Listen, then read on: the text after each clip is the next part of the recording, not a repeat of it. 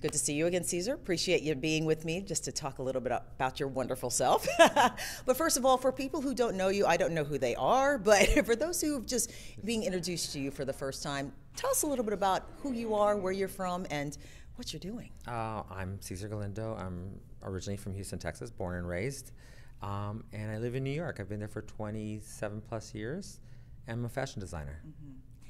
And you're not just a fashion designer. You're a phenomenal fashion designer. I've seen your work for years, and I just appreciate just your creativity and the amount of time that you spend to really create every single thing that you do and how it always flatters a woman. Well, I'm blessed to say that I live off my passion, and I love what I do, and I've been doing it all my life. I've self-taught, and I've learned my craft through my mother, my family, and I get to do it. I get to live by it. Whether it's not about the money, it's just about being able to practice what I love to do every day. Mm-hmm. Now tell me a little bit about how you got started. How old were you when you decided, hey, this is the route that I'm going to go? Okay, so in Houston, Texas, we have Westheimer, and we used to have the lower Westheimer, which was like the Curve, and I used to sell to some stores, consignment and sell when I was in junior high. I learned to create something out of nothing and make money off of it, and it kind of became addictive. And I became an addict, I guess addicted to myself and the creation. And slowly, everything developed through time. And my path and journey guided me to New York. And it's been a great experience through the course of my life. So it's so difficult, though, because people at a young age, a lot of people have always said, oh, I want to be a fashion designer. I want to go to New York. I want to do this, that, and the other. And they never actually do it. How is it that you are different from so many hundreds of thousands of people who've been able to get to that point and accomplish so much? Well, I've been really blessed to be aware of certain things that came into my life that I was ready for. When Grace Jones came to New York, to Houston, actually, and I was in high school, I gifted her like 3 outfits, and then security came and asked me to come backstage. I spent the rest of the night with Grace Jones, and Grace Jones was one of the first people to tell me that I didn't belong here, that I belonged in New York.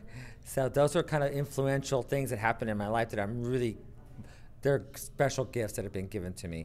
I got asked to do a Texas designer show at the Danceteria in New York, where Madonna was a co-check girl, and I dropped out of high school to go do the show. And that was kind of like a pivotal point in my career, like at the beginning stages. And I was like, okay, well, this is what I want to do. This is my dream come true. And I dropped out of my senior year, and I went to New York City. And I came back, of course, because I was so young.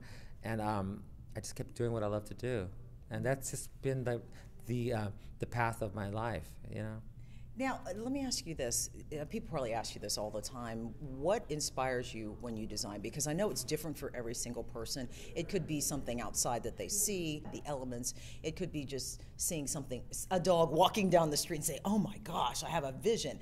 What inspires you every time? I'm a textile-driven person, so I'm kind of backwards in my process of development. So I like to search for the fabrics first and the prints, and I develop stories that way, and then subconsciously it develops into this story that becomes another story. And it's but I find textiles to be my candy. They're like my chocolate, and I'm addicted to them. So I'm always excited to go into the marketplace to find my new.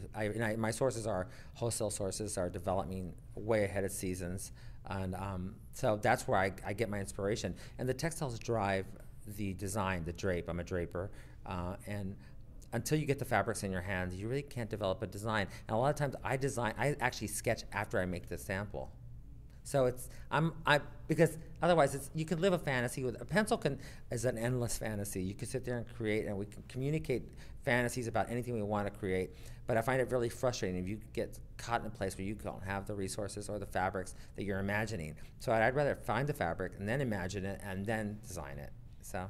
That's wonderful. And also, of course, you sew as well. I can sew, cut, and drape and make everything myself. So because I know there are a lot of young would-be designers out there who can't do that, which kind of boggles my mind, because I always thought that you had to have the ability to actually put this together on your own with no one around, because I would think that would help. I think if I can advise anybody out there that wants to follow a dream or a passion, it's always to submerge yourself and know everything about your craft, whether it be mechanics, sewing, draping, sculpture, acting, whatever it is that you're being even just a doctor. I mean, practice and submerge yourself in your craft. Today's technology, you have everything at your fingertips. So do your homework and practice with your hands and your mind and your spirit, because that's how you develop and evolve your own identity as far as what you're doing. And how do you get over the frustrations? Because there are times when, of course, you have these amazing ideas and they come to fruition. You're like, oh my gosh. But then there are times you just hit that brick wall and you cannot break it down. Right. I go to the beach and I have a drink. You know, you have to have downtime. You know, you always have to pull back from everything you're doing. I believe that's an important thing for anyone to do, and breathe and take a deep breath, step back, and come back and reapproach your craft or your project or whatever you're developing, because all of a sudden you get yourself in an outside the box experience, and a lot of times we get stuck in our own bubbles. And I think that's sometimes the biggest obstacle course of anybody's life. Mm-hmm. You know? And also be ready for rejection as well. You have to have not a tough skin per se, but you have to be prepared for everything. Right. Well, you know what? It's like taking your clothes off and going on stage. You're exposing yourself, and you have to be prepared. I always tell people this. I'm creating beautiful pieces for people to wear. That's what I love to do. That's my ultimate goal, is to create something that's going to excite somebody and inspire their day. But I'm not doing brain surgery. I'm not having heart surgery. I'm not trying to cure cancer. I'm just there to make someone's day a little better for that moment. So I don't take it. I take I love what I do, but I don't take it so seriously. And I think some people, when you take yourself too seriously, you're stumbling yourself. Mm-hmm. So. But you are creating something. You are creating art. You're telling a story. You are sharing a part of who you are, which can be very intimidating for a lot of people, because you are putting a piece of your soul out there for not only judgment, but also possibility of admiration, right? And just appreciation. My favorite thing is to be the voyeur and seeing someone in my clothes and I'm not knowing who I am, and I don't ever expose it, because I'm just entertained by someone's feelings or expression, or you could body language when they're wearing something that I'm doing. They don't know who I am, mm-hmm. and that's like a selfish pleasure. No, I'll bet. Yeah. And you've worked with a lot of different people over the years too. I've had a great path in life to work with a lot of incredible, talented people that inspired me. Singers, performers. You know, it's like the music drives me in what I do, and I've had the great opportunity in my life to work with some incredible people around the world. Mm-hmm. So. And I know you're going to not mention him, so I'll go ahead and mention it. One musician in particular who happens to be on television right now. You're talking about Gwen Stefani. You had a chance to work with her. I worked with Gwen on her collection for 3 seasons. I worked with Chaka Khan. I did all her stage stuff. I do all the Joan Jett stuff for her stage, and it's like I love working with her. I've worked with Madonna. I worked for Dolce & Gabbana for like 9 years. At Missy Elliott, Mary J. Blige. I've worked with a lot of people. Justin Timberlake. People. It's a job for me, but it's been when I'm getting when I get that kind of work, it's always never planned. It's just always by being at that place at the right time, reputation, and delivering. You always have to deliver. If you say you're going to do something, you have to deliver. And I've delivered to those wonderful talents in my life, and those are talents that inspired me, and I'm just on that. I'm just giving you the general level. I've worked with other artists that are different places, like in theater and collaborations. I mean, what's life if you can't collaborate? Exactly. One thing I do love, though, I mean, we can name drop all day long, but one thing I've noticed about you, just watching you over the years, is that you still remain humble through all of this. I mean, you're one of the nicest people out there, and it's not always like that in the industry, in any industry, but you remain that way. How do you remain grounded and still be able to do all that you do? I have a lot of friends. I have a big family. They'll slap me across the head. So they keep you in check, is that it? You know, it's like, as I've gotten older, I've learned to simplify life and not be so caught up with things that seem so frivolous now. But I've always been pretty grounded. I'm the youngest of 11 kids, so I've seen a lot of things in my life that kept me level-headed and a little smarter how not to do. If I'm going to be bad, do it right. You know, so where are you in that list of the 11? I'm the last one. OMG! So you had 10 pairs of eyes always watching you outside of mom as well. Yeah. I've had many parents, and they all changed my diaper, and it was like, it's a lesson of life. So you keep yourself stable. Life's too short. That's true, and plus they know way too much about you they could use as well. Oh, I know too much about them.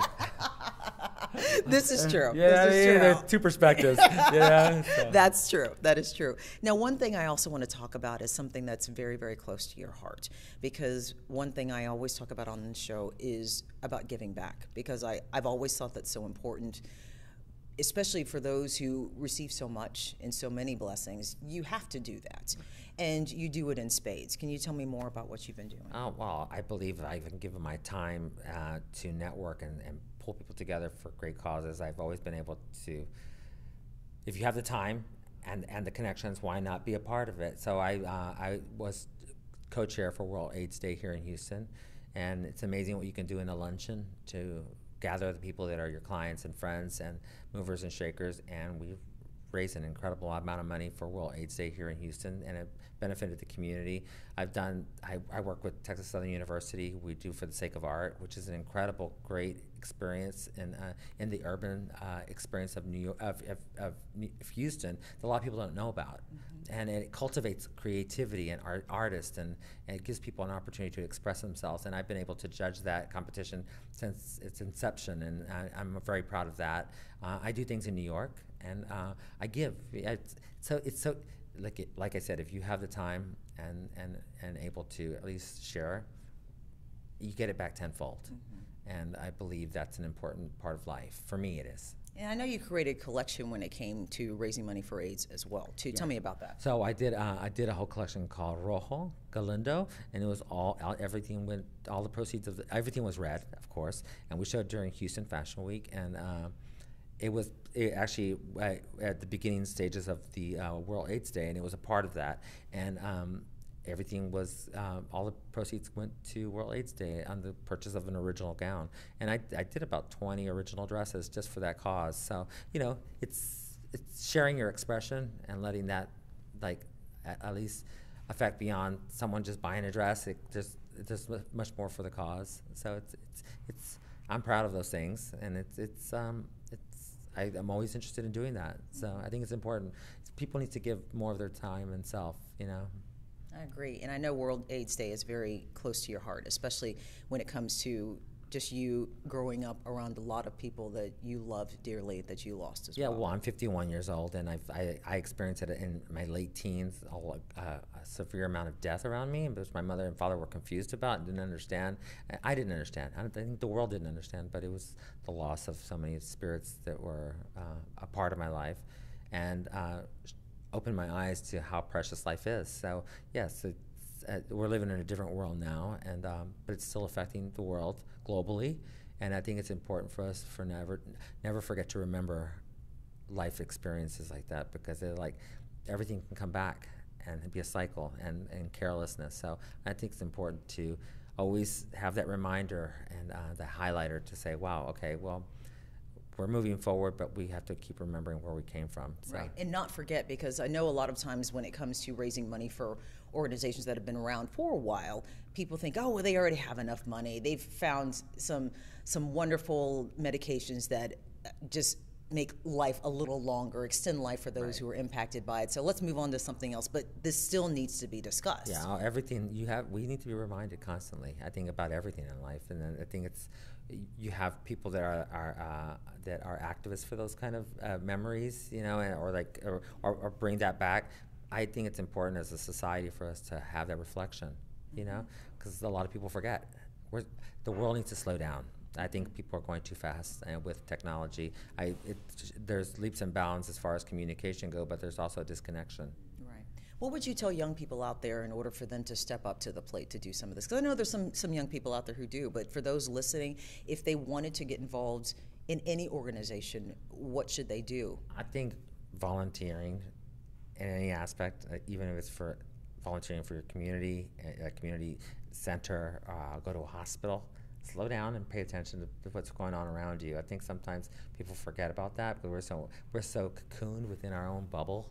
So it's like there's a world going on out there, and it's not that easy. And it's not. There's people suffering in ways that you just take for granted.